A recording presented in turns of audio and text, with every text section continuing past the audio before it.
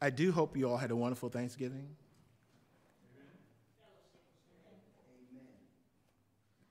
We kind of hung out at home. My wife cooked like all of y'all was coming over.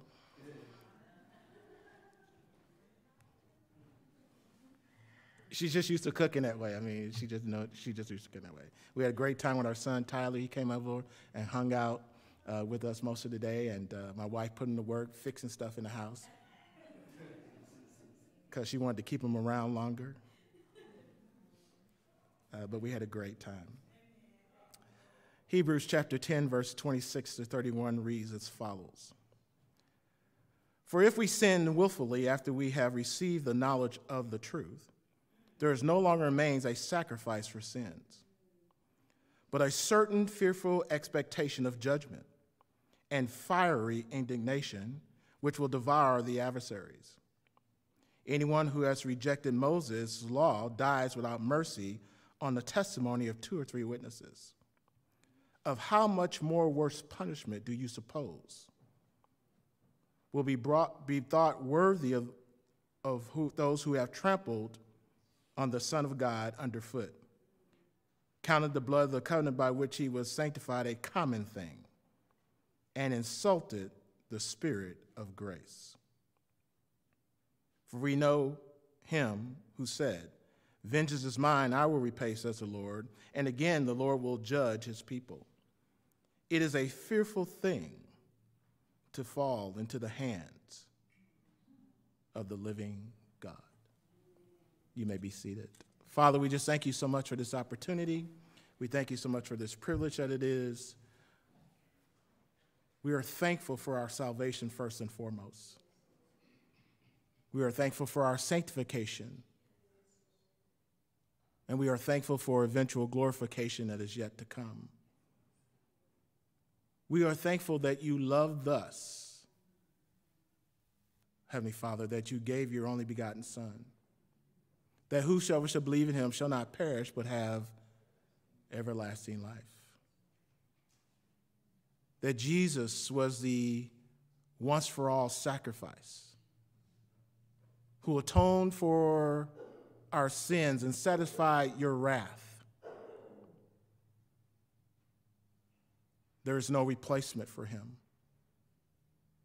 There is no one who can step in for him, past, present, or future.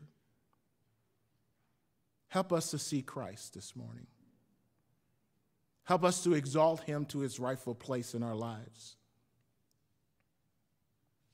Help us to put all our trust, our weight, our hope, our dreams, our passions in him and on him, for he is worthy. Speak to us this morning from your word. Shape us and mold us into the image of Christ, and we will give you all the praise and all the honor.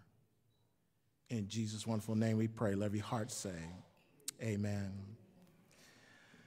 Well, Friday, we got together with a group of us, and Sister McKeever's been looking forward to how I was going to use this. We went to see Black Panther, Wakanda Forever. Now, don't throw stones at your pastor. I do like to get together with the saints and show that I'm human just like the rest of you. I don't fly around all week long with angel wings, with angels' trumpets blowing. You can, as a believer, enjoy the talents and abilities God has given other people. But don't ever put your mind on hold. Don't ever leave your Bible at home and don't take it with you when you go to enjoy these things. So while we're sitting there watching the movie, I'm thinking theological. I'm enjoying I didn't enjoy the profanity. I never enjoyed the profanity, but I enjoyed the storyline, and I really appreciate how they eulogized and showed the appreciation for Chad Boseman, who played the Black Panther. Very well written into the script of how they took what happened to him and applied it to the character he played as the Black Panther. For those of you who don't know what the story is about, spoiler alert, the Black Panther dies. The king of Wakanda dies. And they have a processional and they have a funeral and they celebrate his life and his story. But the king has died. But not only has the king died, the king who played the role of the Black Panther, the protector of Wakanda, has also died, and now Wakanda is without a protector. And while the movie was entertaining, there were some things that provoked my spirit. The view of the afterlife is very pagan. It's not biblical. You don't go to meet the fathers. You don't take a drug and then have an out-of-body experience to talk to people who are dead and gone.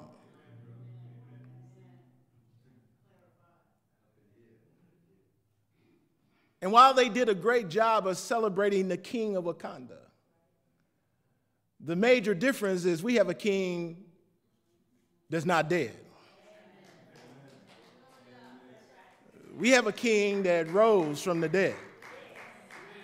And he is the protector of his body, the church. And he is the protector of his people. And I don't have to have out-of-body experiences to talk to him. I don't have to have out-of-body experience to have fellowship with him. He abides in me and I abide in him.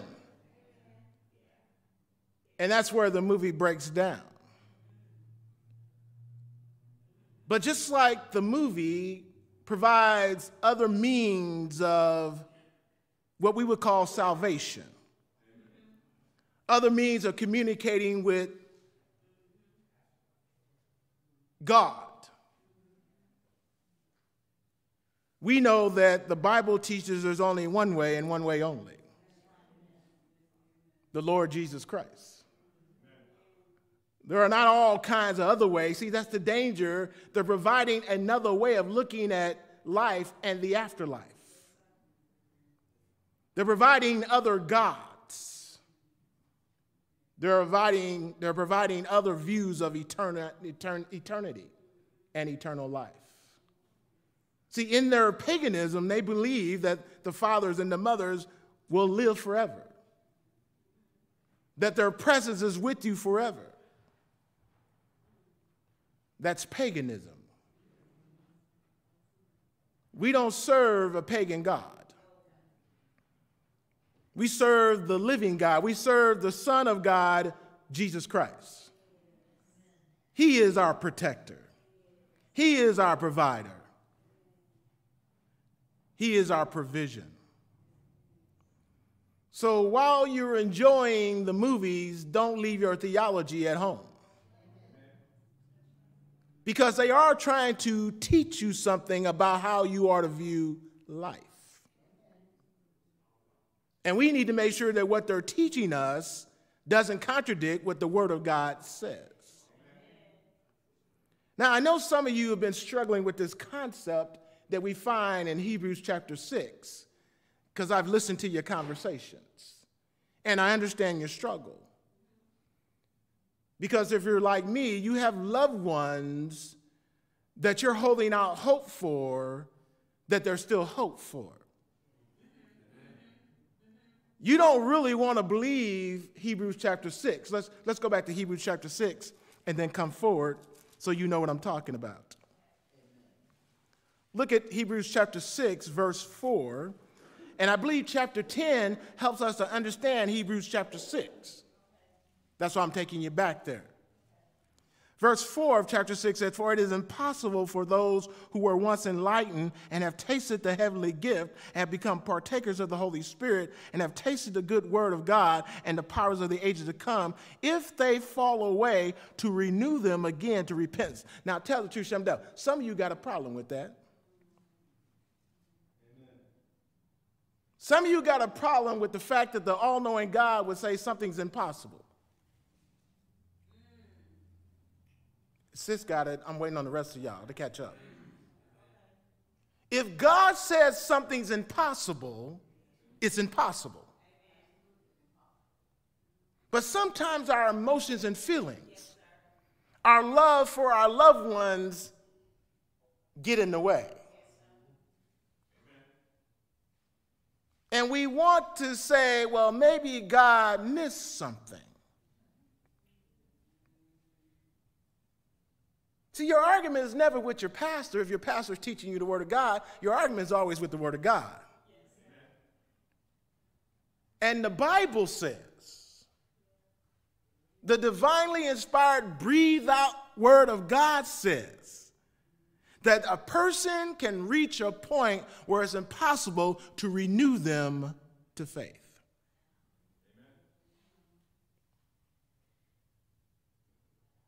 Because men's heart are wicked. Desperately wicked, Jeremiah says. But the fact that we don't serve a pagan God, we serve a God who knows everything, knows when a heart has gotten too hard.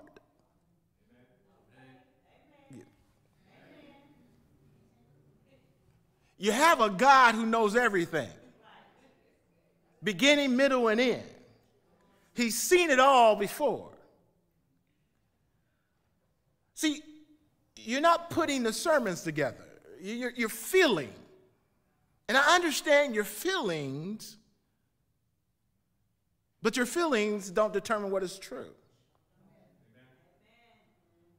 We have an illustration, and I shared the illustration with you. That's why I started in Joshua when we started this series on courageous faith in stressful time, or courage in stressful times. We started with the children of Israel who for 40 years refused to believe God.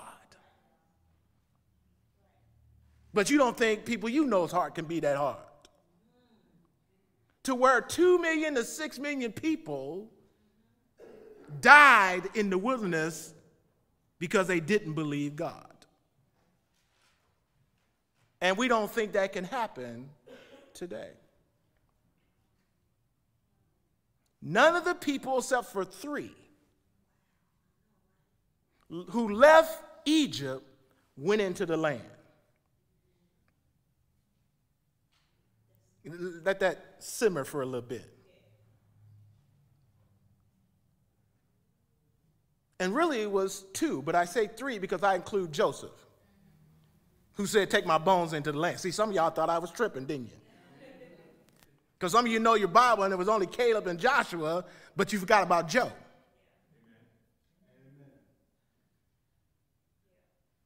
Only 3 out of 2, see, the numbers are mind-boggling. Out of 2 million plus people went into the land because they did not believe God.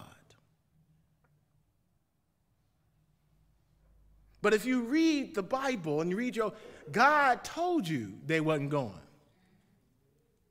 God told you the people's hearts would become so hard they wouldn't even hear my voice anymore. And people's hearts can be that hard today. Now listen now. We said, well, that can't happen to Christians. It can't happen to people who are pretending to be Christians. Listen, I believe in eternal security. I believe if you save, you can never be unsaved. Because the one who saves you is the one who seals you. I believe all that. I preach all that. I teach all that. Some of y'all told me Wednesday night I preach and teach that. But I also believe that there are a lot of pretenders who are not contenders. There are a lot of goats mixed in with the sheep. There are a lot of tares mixed in with the wheat. There are a lot of Judases hanging out in the group who have yet to be revealed that they never belong to God. But they're mixed in. And you all, because of your feeling, most want to be fooled by the mixed in folk. not realizing some are just pretenders. They're professors, but they're not possessors of new life in Jesus Christ. They mouth all the words, they say all the prayers, they attend church and the Bible studies, they walk the aisle, they get dunked in the water, they even hold positions in the church. But they're lost in church. And believe me, I'm with you, that's a difficult thing to deal with. Especially when they're your blood.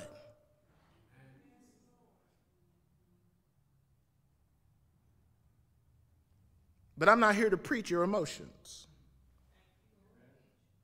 I'm not here to stroke your emotions or your egos. I'm here to tell you the truth, the whole truth, and nothing but the truth. And just like in Israel, there were people who were Jews, descendants of Abraham. They were not children of God. Had all the benefits of being a part of the nation, but none of the reality of new birth. Is anybody with me this morning? So when God says it's impossible to renew them to faith in Christ, once they have been enlightened, once they have become partakers of the work of the Holy Spirit, once they have become partakers of the Word of God, once the light has been turned on so that they can see that they are a sinner and that they're in need of a Savior and that Jesus Christ is, and they reject that, God says, if they reject that and they keep rejecting that and they die in that, it's impossible to renew them. Did you catch that? They reject that. They keep on rejecting that. They die in their rejection. You don't go on what they said. You go on the evidence of how they lived. He says here in back in our text, chapter 10, verse 26, for if we sin willfully. Now, here's the first question you got to ask. What is the sin that he's talking about, sinning willfully? Now, all sin is an affront to a holy God. But I believe this text means something specific, and I think I've proven that over the last 5-6 sermons. Well, what is the sin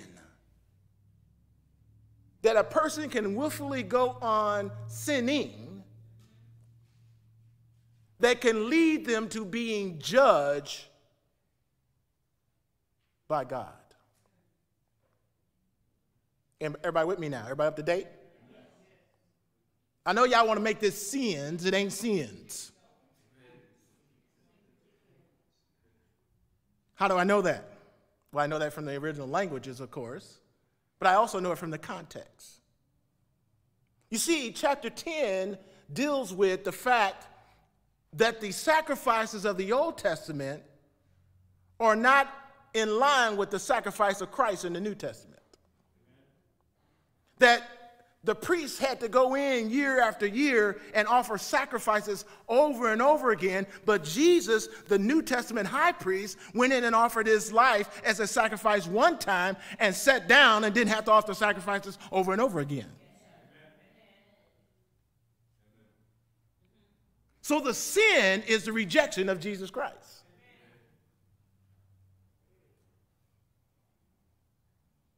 Because the Jews, even today, don't believe that Jesus was the Messiah and are still trying to live in the Old Testament. But the writer of Hebrews is saying the Old Testament has been done away by the New Covenant, and the New Covenant was initiated by the death, burial, and resurrection of Jesus Christ. Leave that and come to Christ. But if you reject Christ and hold on to the old, you are in danger of judgment. Your sins are still on you. But your greatest sin that is on you is the rejection of Jesus Christ. Because he is the atonement. He is the sacrifice. He is the Lamb of God that was sacrificed for your sin, and you rejected him. And if you reject him, there is no other solution for your sin problem.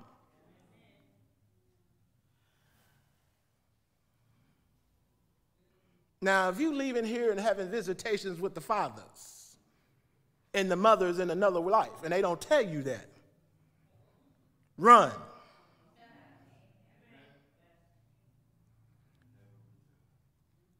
We use the biblical word in this context for this sin is apostasy.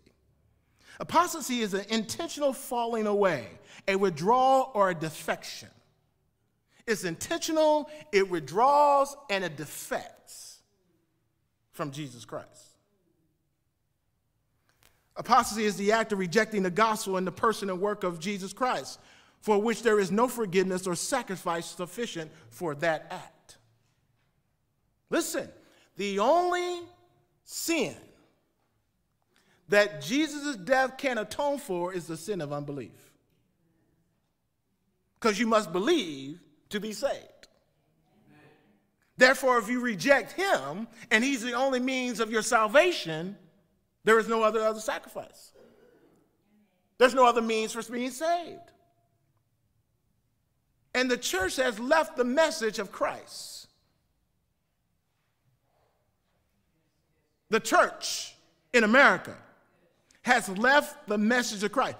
Paul said this, you're going to see this when we preach through 1 Corinthians next year. I determined to know nothing among you except Jesus Christ and him crucified. We're talking about everything but Jesus Christ and him crucified. We divided over race stuff. We divided over political stuff. We divided over Black Lives Matter stuff. We divided over Blue Lives Matter stuff. We divided over Democrats, Republicans. Nobody talking about Christ anymore. Because Christ is a dividing line.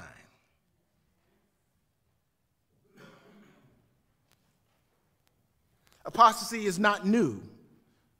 The Israelites committed apostasy in the Old Testament, as you will see as we go through these notes. Nor is God's attitude toward it change. It is the most serious of all sins.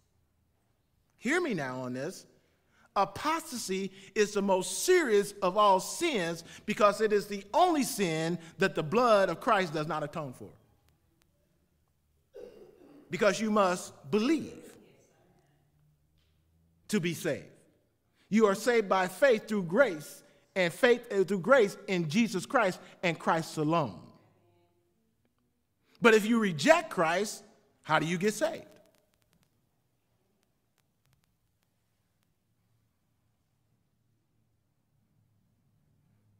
Because it is the most deliberate and willful form of unbelief. It is not a sin of ignorance, but it is of purposely rejecting known truth. People are not ignorant. They hear truth Sunday after Sunday. They sit in churches Sunday after Sunday. They watch TV Sunday after Sunday, week after week. They hear truth. They hear truth, and they reject it. They are not ignorant. They just don't want it.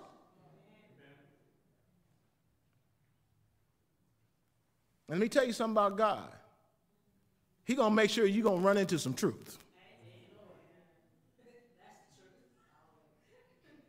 The Holy Spirit is going to do its work, as we will see. People are not rejecting him out of ignorance. They don't need more information.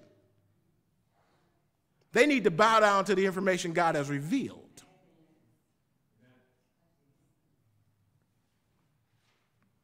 What are the causes of apostasy in this introduction? Persecution is a cause. People don't want to suffer. So they reject Christ because they don't want to suffer. Secondly, false teachers. False teachers not teaching the truth of the gospel of Jesus Christ. Number 3, temptation. Satan is constantly tempting us. Our flesh is constantly being lured by temptation. And it leads us into apostasy, falling away, withdrawal, or defection. Neglect. When you neglect the spiritual disciplines of Bible study and prayer and fellowship and the communion table and baptism and gathering together as brothers and sisters in Christ so you can be exhorted and encouraged to keep on keeping on. So you don't end up drifting. You don't end up hard-hearted. You don't end up dull of hearing. You don't end up refusing to hear and listen to the word of God. Fifthly, clinging to the world. We love us some world, don't we? But you remember the parable of the sower. It was the cares of the world that causes people to what? Drift away. Fifthly, forsaking Christian fellowship. When people begin to forsake Christian fellowship, gathering together, assembling together, apostasy is not far down the road.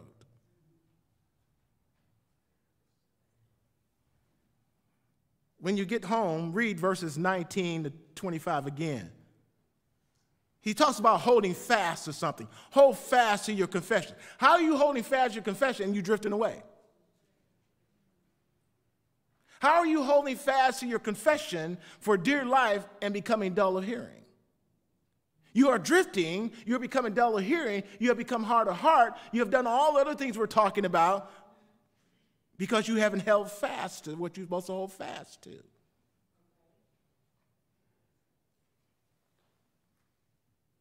Let me run it through real quick. Verse 19, therefore, brethren, having boldness to enter the holiness by the blood of Jesus, by a new and living way which he consecrated for us. You don't need the priest anymore. You can come directly to him because now you're a priest. He says in verse 22, do what? Let us draw what? Near. Now, if you're drawing near, you can't be what? Drifting. You see how this all connects together? Yes, sir. We're drifting because we're not drawing near.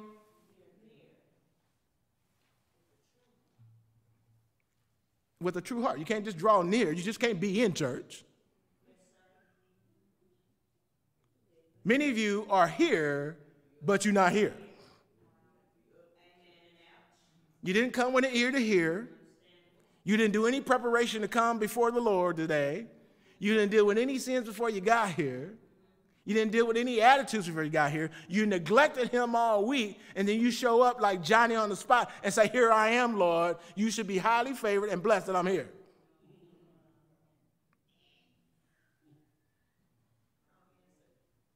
Verse 23, let us hold fast the confession of our hope without wavering, for he who promised is faithful. You won't waver too far if you're holding fast. If the boat is tied to the dock, it can only drift so far. But if it ain't tied, it'll be out in the middle of the ocean pretty soon. Because the currents will what? Take it where it don't want to go. You know why you're going where you don't want to go? Because you ain't holding fast.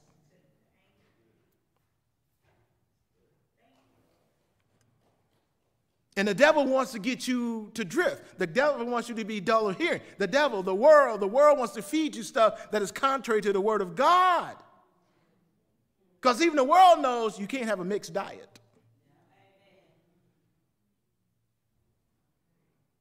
Well, I do protein and no fats on Monday, but then I'm a glutton Wednesday, Thursday, and Friday. Then I step on the scale Sunday, why my weight ain't going down?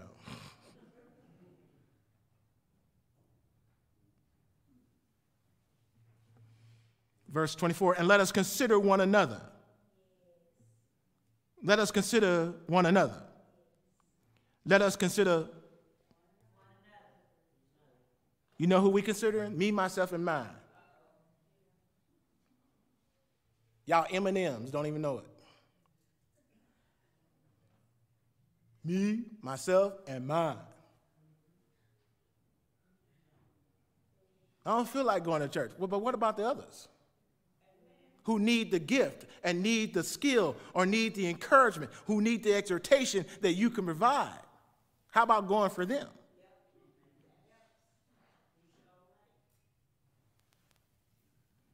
Oh, verse 25, not forsaking the assembling of ourselves together, as is the manner of some. Some of y'all, see, he knew about church folk in the 21st century.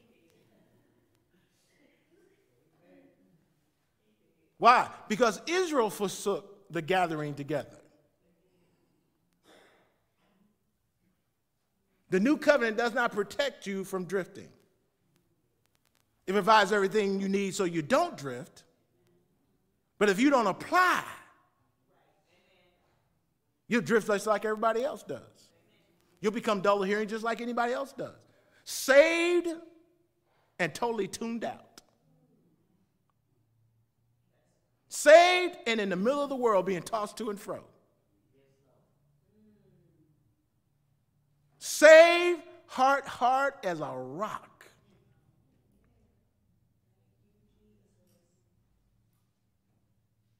And the only way to keep from any of that is verses 19 through 25. But there are people in the church who are not the real deal.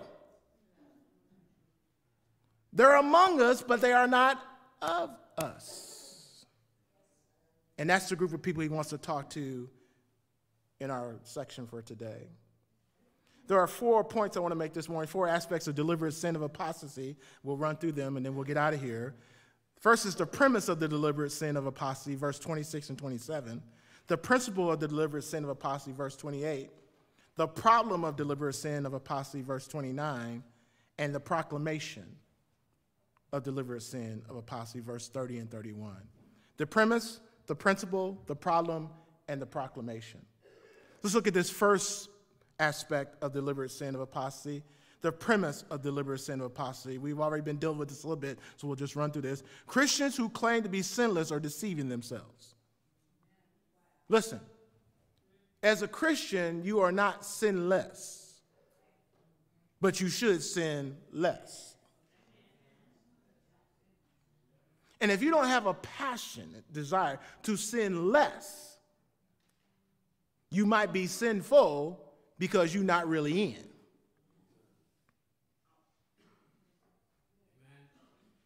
But also we need to understand that we as Christians still have the ability as saints to still commit acts of sin when we don't choose to obey the word of God. But even when we commit an act of sin, we are doing what 1 John says. We confess our sin, and he is faithful and just to forgive us our sin and to cleanse us of all unrighteousness. Confess what you know, and he'll clean up what you don't know. But we rationalize and justify sin. We ain't trying to get clean. Because I'm saved by grace.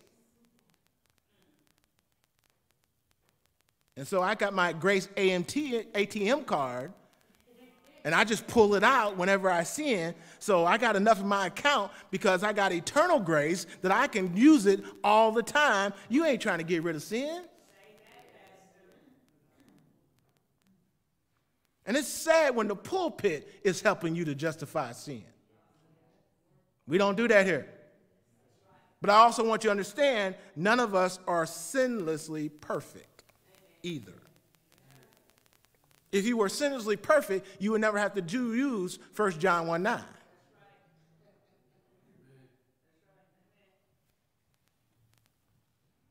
And those who commit a sin should not fear that they are outside God's grace. You have a high priest who's interceding on your behalf. You always have access to the throne room of God. Don't let anybody tell you, me, the devil, the demons, or any other pastor tell you, you can't come before God and confess your sin. You never have to fear. I love this. You never have to fear coming to God with your sin.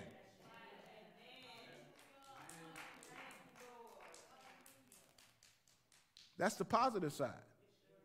And that's real. But the willful sin of unbelief is unacceptable. The willful sin here is abandoning one's confession altogether of faith in Jesus Christ alone. The seriousness of this premise is indicated by the rejection of the truth. With stubborn intention behind it and the measure of knowledge and enlightenment, they refuse to submit. You all know people that have grown up in the church, who have grown up in your homes. You have gone after them and said, hey, the way that you're living, the way that what you're doing, the way that you're thinking, the way that you're feeling, you're not attending church anymore, you're not a part of the body. You know that's wrong. They're not ignorant. They're rejecting what you're saying, and they're rejecting what you're saying because they've rejected Jesus.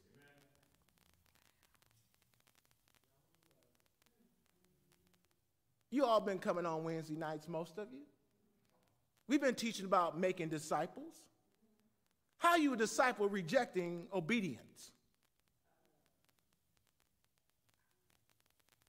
How are you a Christian and you don't want to obey?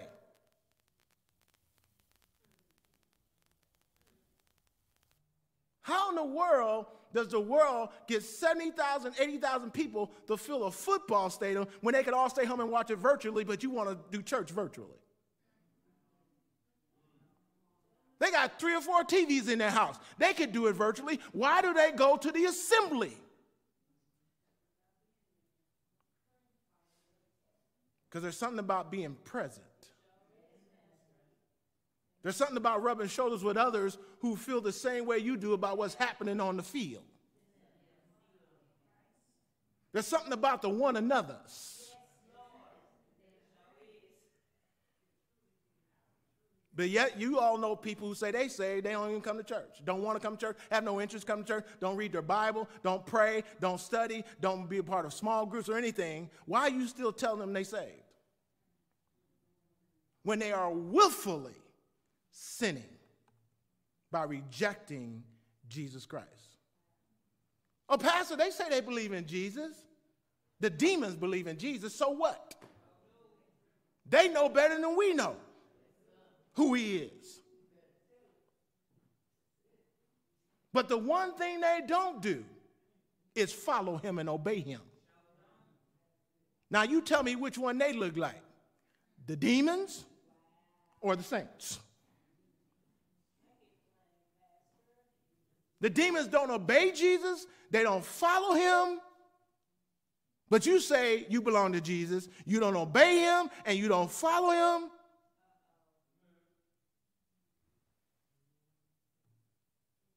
What did Jesus say? If you love me, you'll do what? Say it like you mean it. If you love me, you'll what? I'm saying whether I'm keeping them or not. I love Jesus whether I'm keeping him or not. Nobody does it perfectly. You ain't doing it all right. You talk like a demon.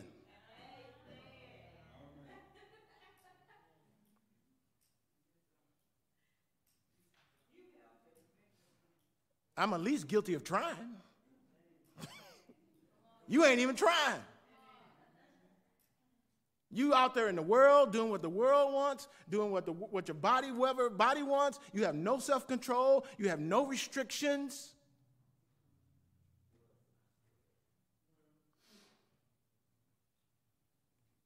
Israel did that too, didn't they? How did it end up for them? How did it end up for the 2 million to 6 million who didn't obey God?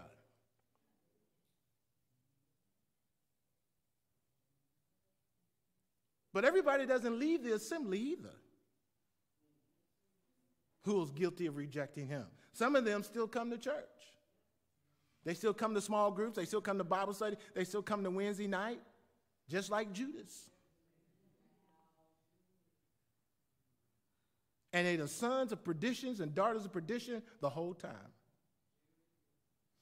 Because they have rejected Christ, or they have another view of Christ that is not the view that the Bible teaches. Is anybody with me this morning? Listen to 1 Timothy 4, 1 and 2. Now the Spirit expressly says that in latter times some will depart from the faith, giving heed to deceiving spirits and doctrines of demons, speaking lies and hypocrisy, having their own conscience seared with a hot iron. That's not a saved person. But he wrote this to a young pastor who was the pastor of the church at Ephesus, saying that people in your very midst will be guilty of this. Deuteronomy 13:13 says, corrupt men have gone out from among you and enticed the inhabitants of their cities, saying, let us go and serve other gods which you have not known. The God of lust, the God of drugs, the God of shacking, the God of living together with somebody you're not married to, the God of immorality, the God of drugs, they got to.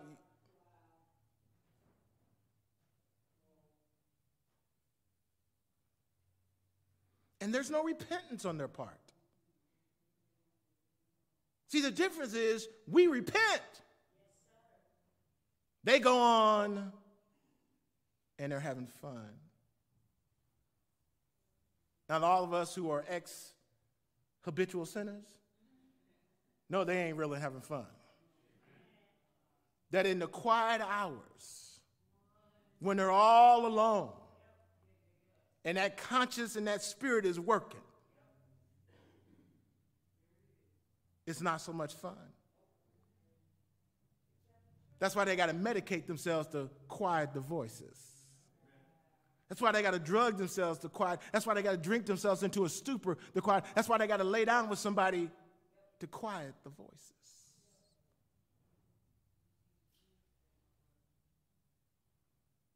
That wrestler, Randy Orton, the Viper, has the theme song, I Hear Voices in My Head. You all know when you was steeped in sin. You had just enough Bible in you to be dangerous. But you refused to repent. We all been there. But we also know when God really got a hold of our life, we just wasn't playing church. That all changed.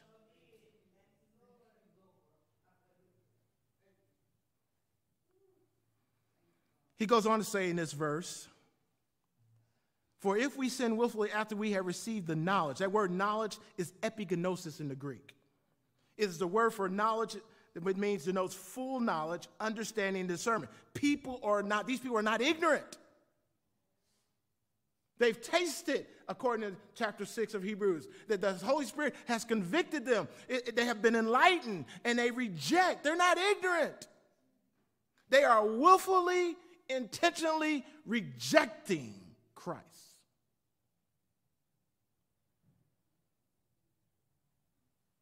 And no matter how much more information you give them, until they've been changed inwardly by the Holy Spirit, until they've been born again, you can't give them enough information. Because they'll just keep rejecting and rejecting and rejecting and rejecting. Now, if you think you can just go then with your flesh stuff and not be filled with the Spirit, see, the problem for some of us, we going to people and we're dealing with severe cases, but we ain't right.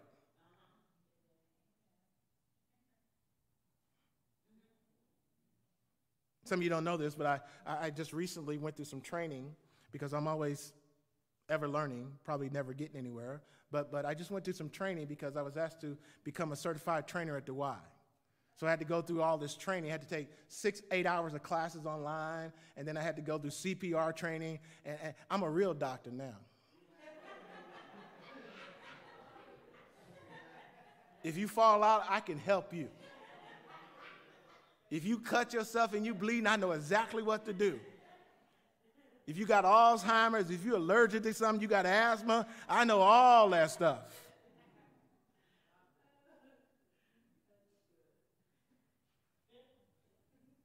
But let me tell you something. We had to go in and practice on the dummy.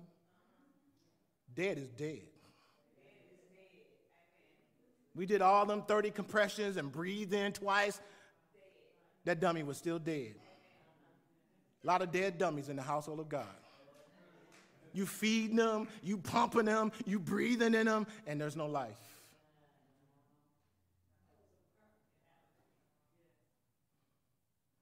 We feed them the word of God week after week. We nourish them, we encourage them, we exhort them.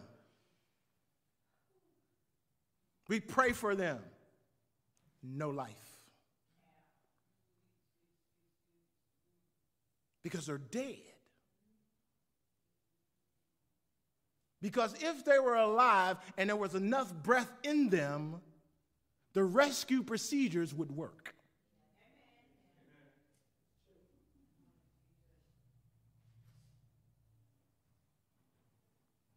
These people have full understanding and they still reject. They have full knowledge and they still reject. And he says the first result of apostasy is no longer there is a sufficient sacrifice for sin. This is why it's impossible. If you reject Jesus, there's nothing else to save you. This is why it's impossible for them to be renewed, because what they need, they reject.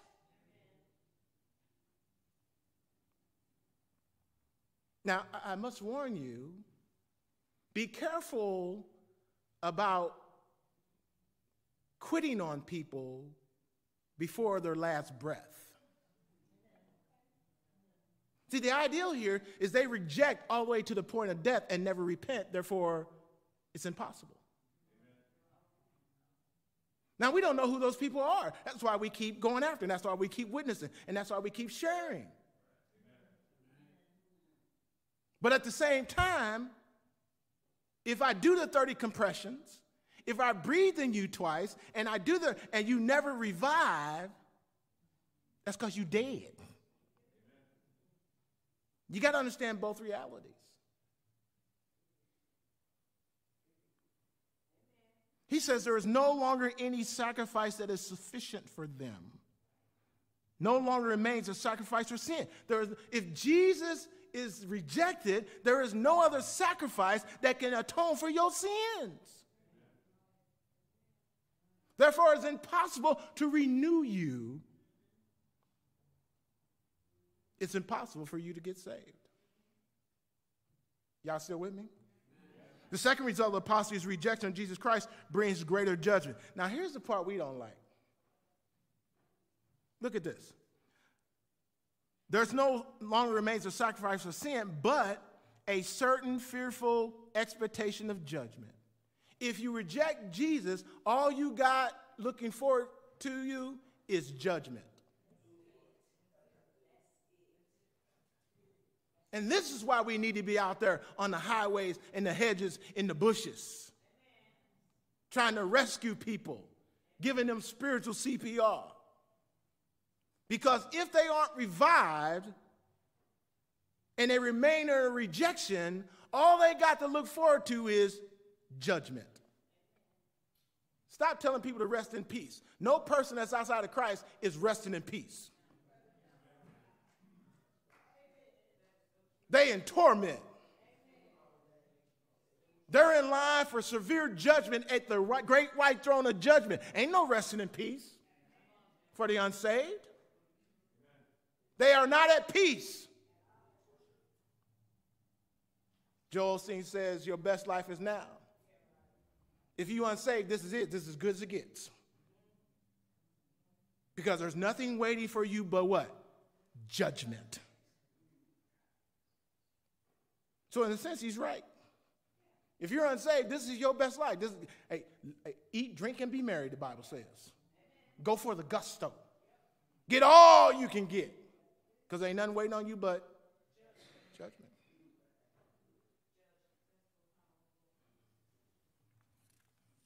Now, if we really believe that, we wouldn't get so distracted by worldly stuff. If we really believe that there's judgment waiting on them, we would do everything that is possible to rescue them. We don't believe that. We believe Black Panther. They're going to go and be with their fathers and their mothers. We believe they'll just cease to exist. There's nothing after this. I got eternal life. They ain't got eternal life. That's their problem. You do not have the heart of Christ if that's your mentality. The principle of deliberate sin of apostasy. Look at verse 28. Anyone who has rejected Moses' law dies without mercy on the testimony of 2 or 3 witnesses. In the Old Testament. Especially, you can read Deuteronomy chapter 17, verse 2 to 7 when you get home. But it basically says if people were found in sin that they were unpenitent of, if they had 2 or 3 witnesses, then they would stone them. That was under the law. Listen, and here's the principle. If under the law, willful sin required death, if there's 2 or 3 witnesses, how much more when you reject Jesus Christ do you deserve to die in judgment? Did y'all catch that? Listen to Deuteronomy 17, 2-7. If there is found among you with any of your gates, which the Lord your God gives you, a man or a woman has been wicked in the sight of the Lord your God, in transgressing his covenant, who has gone and served other gods and worshiped them, either the sun, the moon, or any other host of heaven, which I have not commanded, and it is told to you, you hear of it, then you shall inquire diligently. And if it is indeed true and certain that such an abomination has been committed in Israel, verse 5, then you shall bring out to your gates the man or woman who has committed that wicked thing, and shall stone them to death, that man or woman, with stones. This was under the law of Moses. Wasn't putting people in jail 15, 20 years.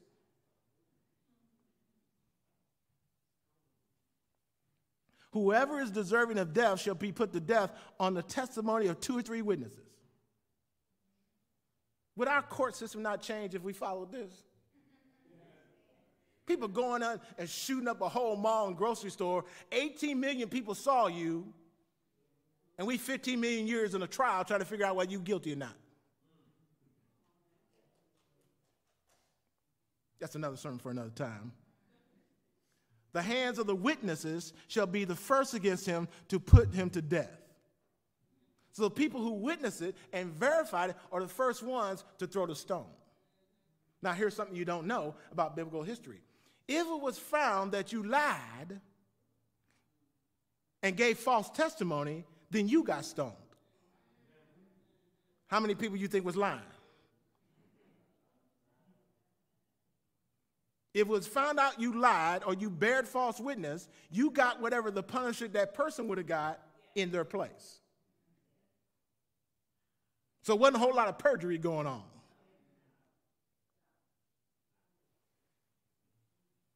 So you shall put away this evil from among you. We're not trying to deal with evil the way the Bible says we should deal with evil. We're trying to seek vengeance. Like Shuri and Namor in Black Panther. Because you hurt me, I'm going to hurt you. Because you did this to me, I'm going to do this to you. I'm going to burn the world. Far from being more tolerant of sin today, God is less tolerant. When's the last time we heard that? We believe God is tolerant of sin because of grace. God is less tolerant of sin because of what he done through his son Jesus Christ on the cross. What it cost him to save you, he's less tolerant. Now, God's always been intolerant of sin.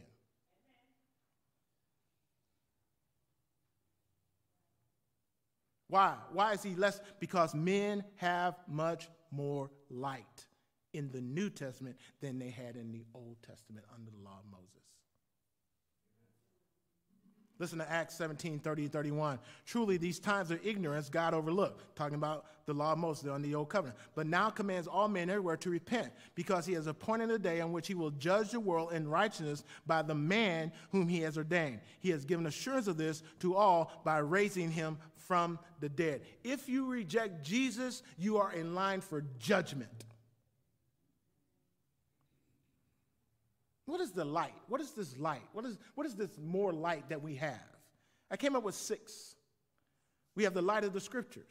They had the law of Moses. We got the law of Moses and the New Testament. They had the old covenant. We got the new covenant. We got more light. And if you have more light, then there's more required of you. We have the light of the apostles and the prophets. We have their teachings. We have their writings. We have the light of the Holy Spirit. The Holy Spirit would temporarily come and indwell people and empower people in the Old Testament. He now permanently indwells, and he regularly fills believers in the New Testament. We have a better covenant, therefore we have more responsibility because we have more light. How about the light of the Hall of Fame of witnesses? You know what chapter comes after chapter 10 in Hebrews? Chapter 11. Guess what's in chapter 11? A whole hall of fame of witnesses who lived it by faith. And so we in the New Testament have all these Old Testament witnesses, this great cloud of witnesses who live by faith, who were saved by faith. You got more light. How about the light of the miracles, miraculous signs and wonders? How about the light of the inner witness and creation? Romans chapter 1 said everybody knows God exists. They may not know specifically who that God is, but they know that God exists. There's our inner witness. And then you can look at creation and see the wonders of creation and the beauty of creation and the stitching of creation, and that's a witness. We got more light. Therefore, there is a greater punishment for those who have more light than those who had less light. Thirdly, the problem of the deliberate sin of apostasy. Look at verse 29. Of how much more worse punishment. I told you. If that was that kind of punishment under the principle of the Old Testament, the law of Moses, how much greater? So he argues from lesser to greater. Or how much worse punishment do you suppose will he be thought worthy who has trampled the Son of God underfoot, counted the blood of the covenant by which he was sanctified a common thing, and insulted the Spirit of grace? Y'all keep playing, all right? Keep playing, church. Keep playing at it. Don't be real. Keep refusing to take the light to people who are in the dark. Because the more you know, and the more you understand, and the less you do based on what you know and understand, the greater your punishment. Now, he's talking here about those who reject Christ. But there's some application for us who say we in Christ. It's just as disobedient to be in Christ and not do what Christ says as it is to be outside of Christ and not do what Christ says. And that's why I tell you, this is a dangerous church to come to. Because we're going to teach you what the word means. We're going to help you understand it as best as possible. We're going to try to model it. We're going to try to walk it. But the more light you have and you do less, the greater your punishment and your judgment. Now, some of you are under the misconception that we as believers won't be judged. Turn to 2 Corinthians chapter 5. I'm saved. I'm in. I climbed up the rough side of the mountain. I'm in. I'm good. But let me help you out. 2 Corinthians chapter 5. Verse 9. Therefore we make it our aim, whether present or absent, to be well-pleasing to him. Are you striving to be well-pleasing?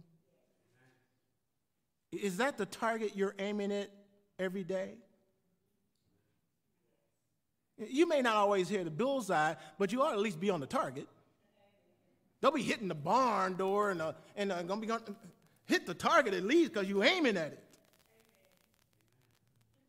For we must all appear before the judgment seat of Christ, that each one may receive the things done in the body according to what he has done, whether good or bad, whether it has worth or whether it's worthless. Listen, this is pass-fail. This ain't A, B, C, D, and E. This is pass-fail. Either it has worth or it's worthless. Everything you do, everything you say, everything you think either has worth or it's worthless. And you'll have to give an account at the judgment seat. And your rewards will be based on the pass-fail. Listen to this. For we must all appear before the judgment seat of Christ, that each one may receive the things which done in the body according to what he has done, whether good or bad. Knowing, therefore, the terror of the Lord, we persuade men. If you know this is coming, if you know they're destined for judgment because of the rejection of Christ, are you out there persuading them? Pastor, I pray that people get saved. That's nice. Are you trying to persuade anybody? The Bible says we ought to be begging people to get saved. The Bible says you ought to be commanding people to get saved. We ain't even talking about people being saved.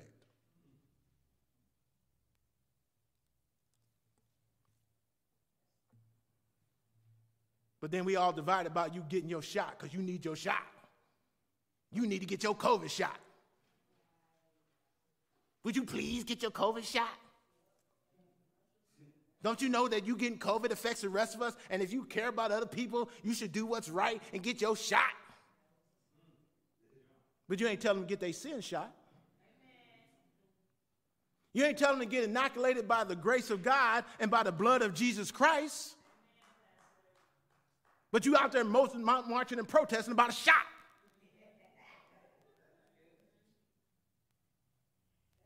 Why y'all looking at me like that?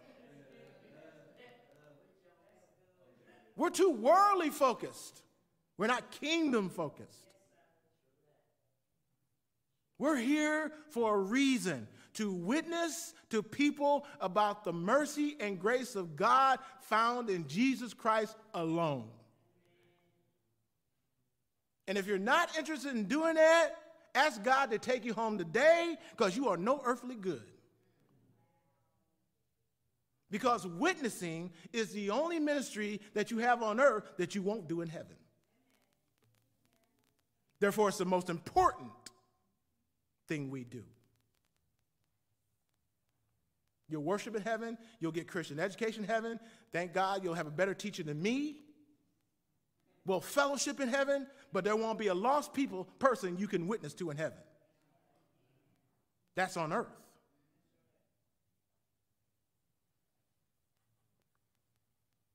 Listen, it is blatant violation of the law given through Moses warrant the punishment of death. Then do we suppose the rejection of Jesus Christ, the Son of God, would deserve a less punishment? If the law warranted stoning and punishment, you think grace warrants less?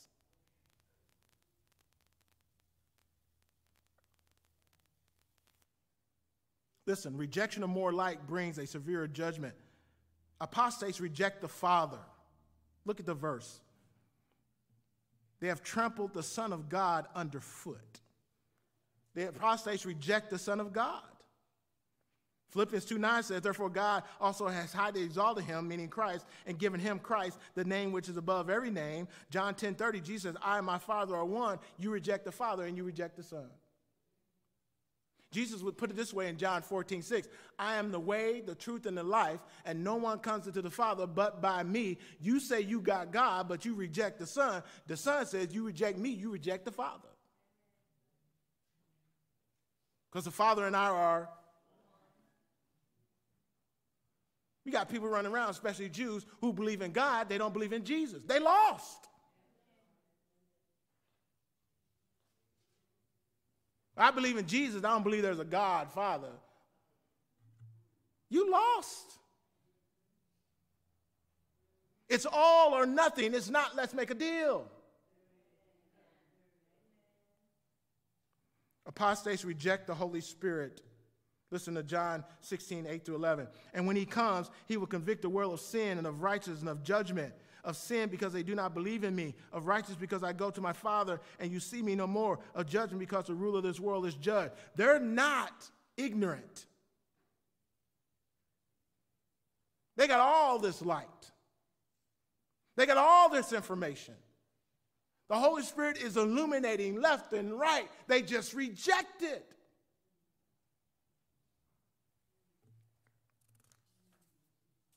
Apostates reject the word of God. Man, I can't go to that church. They preach the Bible too much.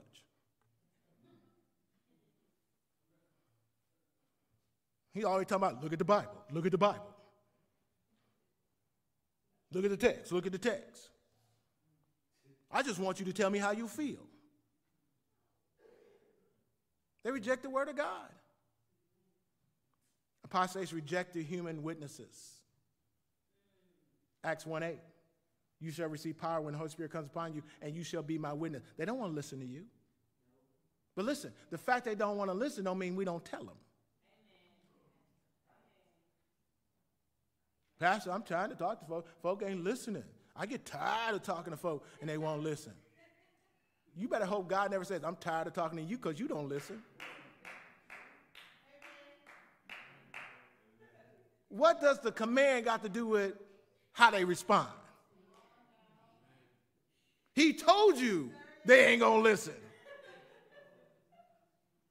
Well, my little ego and feelings can't handle rejection.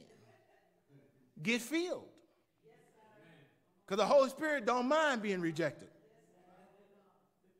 Become under the influence of the Holy Spirit. Y'all seen drunk people. You can hit them and they don't feel nothing. They fall down, people walk on them, kick them, they don't feel a thing. Why? Because they feel. The reason you keep feeling what people are doing to you, because you ain't filled with the Holy Spirit.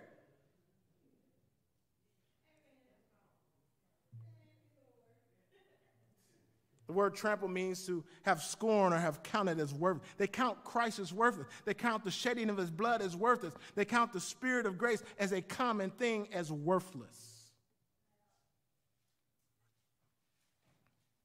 But listen to the proclamation of the deliberate sin of apostasy.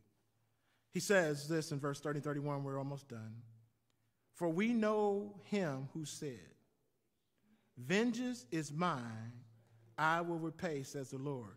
And again, the Lord will judge his people. It is a fearful thing to fall into the hands of the living God. See, in Wakanda, everybody trying to get revenge.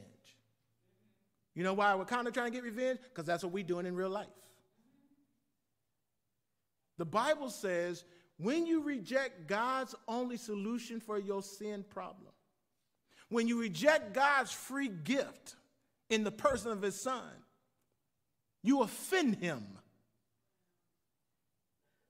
And vengeance is coming. You spit on him. You count what he gave as a gift in his son. You count the blood that was shed by Jesus on the cross as a worthless thing. Vengeance is coming. Listen, it's not our job as the church to take vengeance on people. God's going to take vengeance. We need to warn them about the vengeance that's coming because of the rejection of Jesus Christ. Listen to 2 Thessalonians 1:7-9. And to give you who are troubled rest with us when the Lord Jesus revealed from heaven with his mighty angels in flaming fire, taking vengeance on those who do not know God and on those who do not obey the gospel of our Lord Jesus Christ. These shall be punished with everlasting destruction from the presence of the Lord and from the glory of his power. It's coming. It's coming. Are you warning people? Are you warning people? Do you even care that vengeance is coming? Because they reject God and they reject the Lord Jesus Christ. They reject his witnesses who are supposed to be witnessing about these things, these truths, these realities.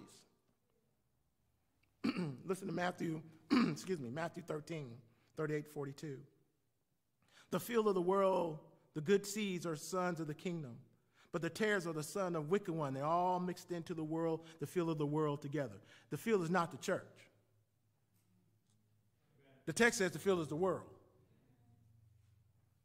Stop thinking nobody's supposed to be sinning in the world.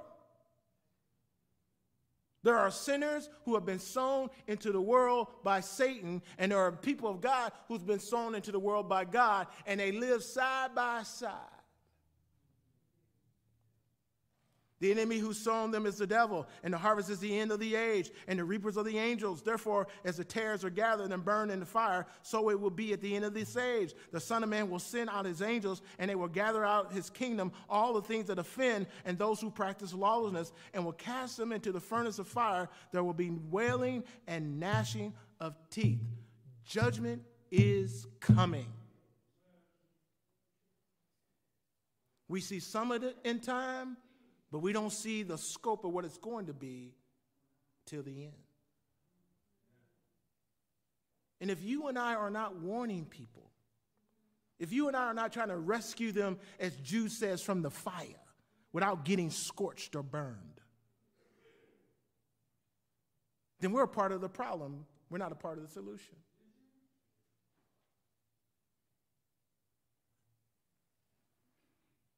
Those who reject the grace and gift of God, there is nothing and there is no one left that God can offer or do to save them. Only judgment remains. This is why you don't want to be playing Christian. This is why you don't want to be playing church. I challenge you to be the real deal so that you can hear, well done, good and faithful servant, enter into your rest. But for those who reject Christ, there is nothing awaiting them except the judgment of God. Father, we just thank you so much. Your word is eternally true. Sometimes it's uncomfortable. Sometimes we want to change it because we have people we care about and love that we know are in this condition. But rather than changing your word, how about we get about our Father's business of seeking and saving that which is lost, of being witnesses in Jerusalem, Judea, Samaria, and to the othermost parts of the world,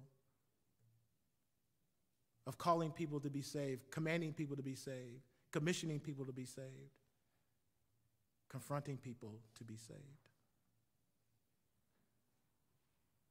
It is by your power and by your might that we can do any of this.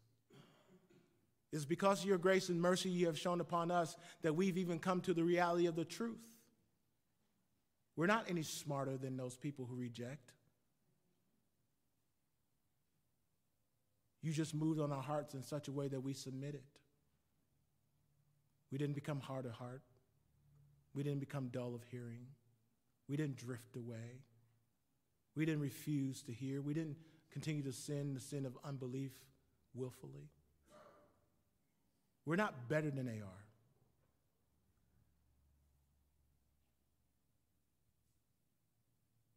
But we do need to be more appreciative than they are.